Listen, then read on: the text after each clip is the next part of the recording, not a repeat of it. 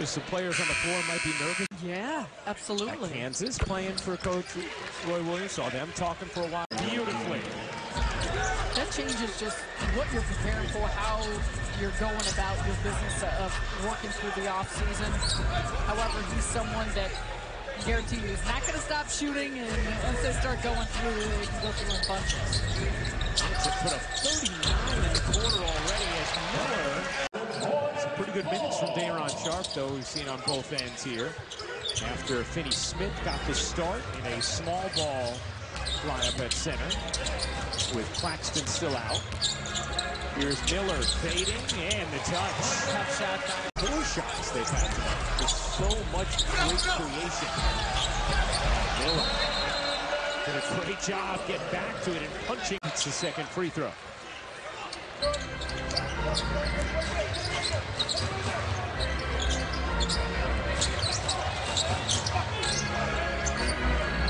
Here's Miller.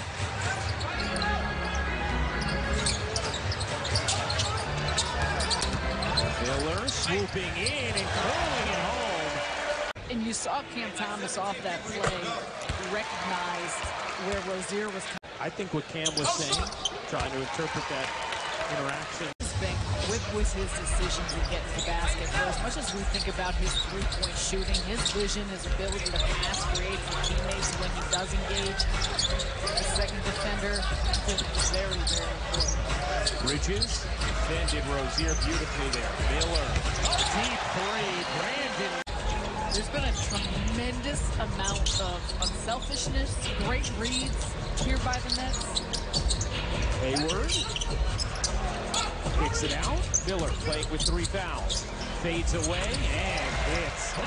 She talks with Jock Vaughn and Nets players. And here's Bridges spinning, kicking. Finney Smith off back iron, no. Long rebound. Settles with Maldon. Finds Miller cutting inside and laying it home.